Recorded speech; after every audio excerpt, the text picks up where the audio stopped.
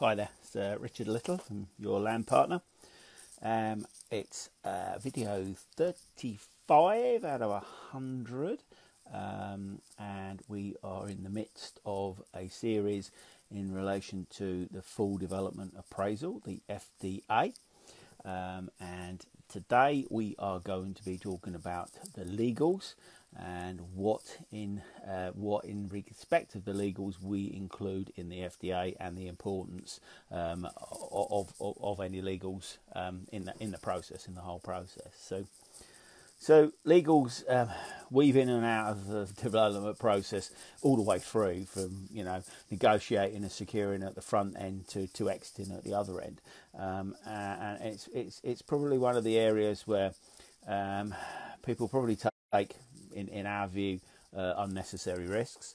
There's a lot of stuff around in terms of contracts, agreements, and different things that they're largely cut and paste, or they're just probably not that good. So that the whole purpose of taking legal advice and getting legal input is to strengthen the project, strengthen the potential project at this point, and so de-risk it really, and get rid of those liabilities. So when you commission a lawyer to create a document, whether it's a loan agreement, or whether it's a exclusivity agreement, or whether it's a contract, what you are in effect doing is passing on the liability of getting it wrong to the lawyer. It's not as straightforward as that, because there's lots of wriggle room, etc., but we're not here to talk about that today. But what we're actually saying is there's so much legal stuff that people need in a development project, regardless of its size, to be perfectly frank with you. So it was already mentioned, at the point of doing a full development appraisal, we may have had an exclusivity agreement with the site owner, with the landowner, in order to give us the time to go and complete this full development appraisal, which can take, a number of weeks. I mean, yes, we could probably do them in a couple of weeks, but generally we want to allow, 4 to 6 weeks really, because there's a lot of third-party input. So it could start off with those exclusivity agreements, but typically what we're seeing is the first, from our own experiences, the first time we actually talk to our lawyers is for a title review. So if we're obviously looking at some land, it could be under a number of titles. It could be freehold, it could be leasehold, there could be all sorts of leases underneath it.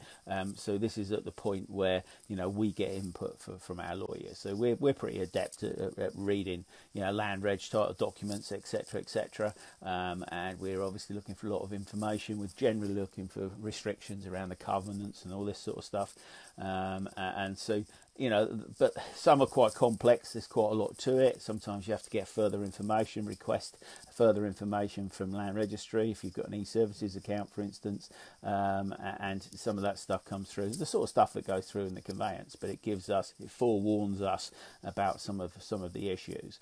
So even though we are quite adept and experienced at doing this, we will still get input from our own lawyers. As I say, it's two heads are better than one, and that gives us a little bit more assurance that what we're doing is the right thing. So if there are restrictive covenants, for instance, what we're looking for at the full development appraisal stage is, can we actually take any indemnity policies on any of those restrictive covenants, particularly some of the older ones. You'll see covenants on there that won't permit certain uses on that particular piece of land and that building. And what we normally do is we'll take out an indemnity policy, but the lawyer is going to give you the very best advice in terms of what you can indemnify and what you can't, and also when you do it. So there are issues where with indemnity, or instances, with indemnity policies, you've got to take them out at the right time. So it's really, really important at a fairly early stage is to get a little bit of input. So what we effectively call a title review. We're picking out any little points, any sort of issues that we might have. Now, some of those issues give us it gives us a negotiation point. So if there are problems, we've got two at the moment. One where the It was mishandled. We've got four landowners, co-landowners, all siblings, and their father left them collectively a few acres of land, but it was all split into separate bits. We're putting something together for the whole thing, and it's then discovered that the lawyers that are now trying to sort it out, at the time they didn't register one of the pieces of land, so it's actually in what would have been their stepmother's hands. She's very, very ill. They're trying to get it sorted out with, I understand, her daughter. You know, we can't do anything about that. It's just a total mess. So actually all that does is puts that project on hold for us. But actually, you know, and that was something that came up through title review, and there were a number of titles there. So, you know, we invested a few £100, you know, sort of looking at the stuff and getting somebody to give us some input. We've now not spent any more on that project. We're at heads of terms, etc., but we're not taking it into legals until they can clarify that they can sort out the title. We have another one at the moment which is a project on our desk where the title is actually reverted to the Crown. Again, wrongly, so there's a legal situation, and regardless of what's been done wrong in the past, it's not the point. We deal with what we've got in front of us now. So that's another situation where we can't really do much. They're talking about 3 to 6 months. We're 2 months in on that. And it's a cracking deal. But hey, you know, this stuff is picked up. You know, it isn't always picked up early enough, because generally we find most people don't invest enough money by getting this sort of advice. So the title review is really, really important at this stage. You know, so then moving on from then is really, we're looking at, you know, advice, guidance, etc., on what contracts might be there, whether they be promotion, options, purchases, conditional or otherwise, joint venture agreements, partnership agreements, anything that we will need in terms of putting the deal structure together and taking it forward, and then it may be a number of those that could all come into play. So when we're looking at, you know, taking the full development appraisal and then turning that into, you know, effectively an offer, and then, or a bit of negotiation, and then heads of terms and into those various agreements in the FDA, there's two things we really need to know. One is, how long is this all likely to take?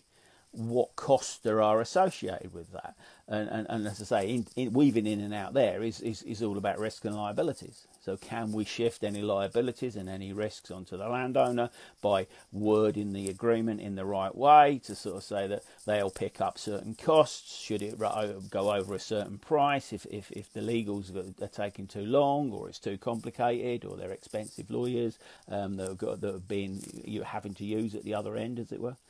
So we're looking at anything like that. So at the full development appraisal stage, we're just seeing what is likely to be needed. And so it gives us an idea of time and costs. So moving through the process, and we're doing this, obviously the full development appraisal is a paper exercise. But what we're doing is taking 1, 2 or 3 schemes all the way through. Now, some of those schemes, the design schemes might be the same, but the deal structures might be different. We might be looking at offering something where it is pretty much a conditional purchase and nothing left in for the landowner. We might be putting, I don't know, which might be putting a little agreement in where we're buying it at a low amount of money, and they're getting money at a later date. Yeah, so all of these things need to be considered. But other stuff, when we talk about legals, you know, weaving the way all the way through the process. So once we've got planning, or if we're looking at a site with planning, if it's a larger site or even on smaller sites, there'll possibly be a Section 106 agreement. Well, Section 106 is effectively just a way that local authorities collect money. We normally associate it with affordable housing, but it's a lot more than that. Well, it's a legal agreement, so you don't really want to be signing up to something that we've got it there in front of us. So if it's got planning permission, it's likely to have that 106 in place, so we can actually look at it all. That will come from the planning documents. We can look at all of that, because sometimes these 106 agreements are worded wrongly. So if you are looking at affordable housing, for instance, and a scheme that you're probably going to put affordable housing on, or if it's got consent, and it's got affordable on it, if it's written wrong, in order for the lawyers at the registered providers end, so housing associations, for instance, or councils, then it becomes worth less money, or it's going to take a lot of time to then go back and get it reworded. It's all the devil's in the detail, I think we often say. So if you are going for planning, and you get your planning and a 106 agreement is part of that, then actually it's the same thing. We've got to make sure that agreement, legal agreement, it's actually right, it's correct, it's what we need it to say. Now, I don't know about you, but, you know, legalese is like a foreign language, and I'm used to it, you know, or it can be like a foreign language. So you do need the advice. You know, they don't put, you know, 4 lines or 40 lines sometimes without any punctuation. You know, they don't not do that for a reason. You know, the less punctuation that we have, in fact, is there more ambiguity or less? Well, you know, it depends what side of the fence you're coming from. But, you know, so what you're looking for is those agreements that whether you're part of drawing them up or you're taking them on, you're inheriting them, we want to make sure that they are not weak, or they don't weaken our position, and if we find little issues that are there, as I say, it can aid our negotiation, it can give us the edge. So moving forward on that, so Section 106 agreements, you know, as they deal with affordable housing and a number of other things. There's something else that's called an APC, which is another way that local authorities collect money. It's generally it's an advance payment certificate, I think the C is, and that's a way to collect money for things like road bonds. So those of you that haven't been involved in perhaps slightly bigger projects, you might not be aware that, you know, there are things like bonds that kick around, which sometimes mean that you've either got to put a lot of money in effectively into an escrow account for a period, typically a couple of years after the project's finished, to make sure that the road is up to standard. And if it isn't, then they've got that money there that they can go and repair it, etc., etc. Now you can purchase bonds, and they cost money. So this is something else we'll be saying is, okay, this is the cost bit. So it's a legal thing, so it becomes a cost. You know, there's all sorts of other bonds, payment bonds, performance bonds, and if you've never heard of any of these things, you want to get clued up on them, and we will be dealing with everything that we're talking about again today. As we go through this process, we will tell you when they come in and a little bit more about them. But these are all legal things, and they need legal reviews, you know, because you don't want to be signing something that's committing you to perhaps £100,000 to put away, or a 10, 12, 15,000 pound bond to pay for that without it being right, you know. And taking it through, you know, if we then move on, we might have contracts with professional suppliers, you know, professional services, you know, so architects, planning consultants. Now, you know, after a while, you probably don't need, you know, legal input on that. But actually, the first time you do any of these, you really want somebody to cast their eye over. It's not always a lawyer. So when we're talking about contracts, it can be, you know, somebody like ourselves that are familiar with it, QSs, etc. You know, they're familiar with this sort of stuff, but you need somebody to perhaps have a look at this stuff and to guide you and advise you. So all the way through. So design contracts, perhaps build contracts. Obviously, if you're putting a build out to a contractor or a load of subcontractors, we need the paperwork. You might operate on the basis that you don't need a paperwork. Your word is your bond. You know, we've been doing this for generations. We know how it works. But actually now it's a lot more tighter. You've got to protect yourself. You've got to protect all the stakeholders in the process, including the funders, and they will insist on a lot of this stuff. So you might think, I don't really need it. We can agree. It's fine. You know, that's very, very risky. You know, so then obviously as we move through a project, we've got perhaps title splitting if it's an existing building, or title creation, which is the same thing to if it's a one big plot and we're going to section it off into smaller plots, obviously, and perhaps sell them or refinance them or whatever. You know, so there may be creation of leases. There may be, typically on most developments we get involved with now, there's a management company. It's very rare now that you can actually assign all of the land land to either a public road, if you like, which becomes adopted, and each freehold. It's very rare now. There's nearly always some communal space, if you like, coming under communal management, like you know, drainage and things like this, and often now we're getting a lot of roads that aren't adopted, so we have to have management company. So you need legal stuff all the way through there. So the one thing that I would say is, you know, and this is slightly away from the FDA, is pay for the correct agreements, contracts, pay for the correct advice. You need to do it once, yeah? And I'm not then saying you can keep repeating some of those documents, or some you can. But what you then look at is you've got your own contracts, your own agreements, and actually then you work with a lawyer and they'll just customise. So the next time that you're doing something similar with them, they've got it all there, and they're actually going to just customise it for that particular agreement. So really, really, really don't cut down on your legal investment, really, because you take on a lot more risk. But so coming back to the FDA, just to sort of, you know, just to sort of finish up, really, what we're looking at is what legal input there will be all the way through the process, as I say, from sort of securing it in the first place all the way through to exiting at the other end, you know. And there are so many ways the things that I haven't mentioned in this sort of fairly short video, but we will pick up those as you go through. So what we're looking at the FDA is time implications, you know. Are certain things going to take a lot longer than we'd like them to? Well, so do we need to make sure that we've allowed another 3 months or 6 months as part of the process in order to make sure that the legals are right before we actually do something, before we sort of press a green button in some for certain stages? And obviously associated with that, what costs might there be? So I mentioned one thing, just repeat that probably because it's worth it, is indemnity policies. Some people don't bother with them, but we do. Last one we did probably last year, £6,000, or it might have been the year before actually, to be fair, £6,000 or so. There was a very, very remote chance that a distant ancestor would come along and say, no, you can't do what it says, because in the initial title back in the 1800s or whatever it was, my predecessor said you couldn't do that, and we're saying you can't do it. And actually, so what we did in that case, we spent £6,000 for pure peace of mind. It's a £6 million project, so that is, we consider to be a good investment. Very, very remote chance of that ever happening, but you know what?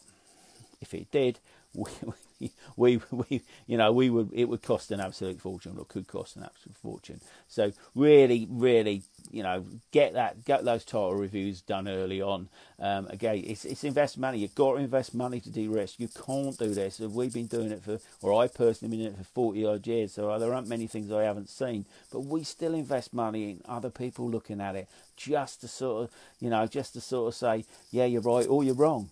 You've missed something. You know, I'm not there. I'm not putting stuff people's way just to rubber stamp it. I'm looking for them to see something I haven't.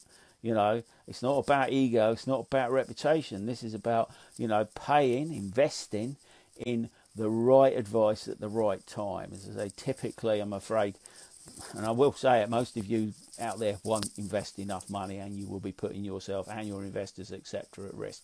A lot of that is because you don't know.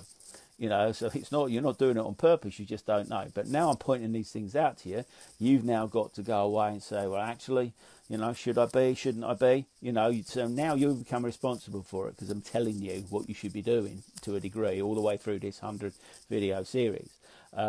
So really, FDA, it's about the time, it's about the costs, and that's all about understanding the risks, and what liabilities they are, and how we can de-risk them, and that often is at a cost.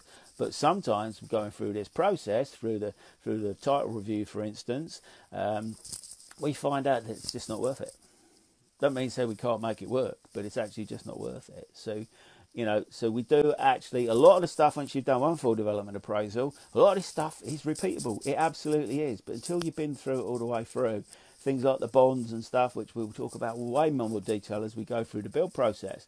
You know, people just need to understand them because they've never come across them before, and you can be tens of thousands of pounds in actual cost to you, and the only place that's going to come from is your share of the profits generally.